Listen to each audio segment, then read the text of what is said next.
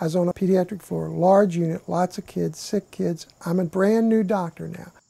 I'm sitting on the floor, scared to death, and I had one of the nurses came up to me, a wonderful woman, and said, "Hey, you want to be the best pediatrician ever?" And I said, "Absolutely." And she said, "Two things, listen to the mothers and listen to the nurses, and you will never make a mistake." That was the day that I said to myself, you know, I am a pediatrician now. How do you think a patient would describe you?